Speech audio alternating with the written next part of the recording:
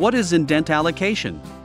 Indent allocation, in logistics and supply chain management, refers to the process where the logistics team raises a request for placing a vehicle for a load to a contracted transporter, in accordance with an existing contract.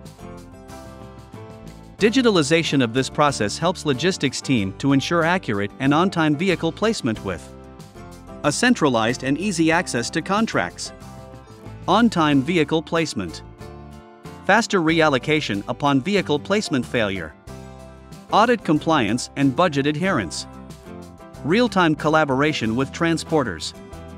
You can reduce vehicle allocation time by 85%, order dispatch time by 25%, follow-up calls by 90%. SuperProcure, transportation management simplified.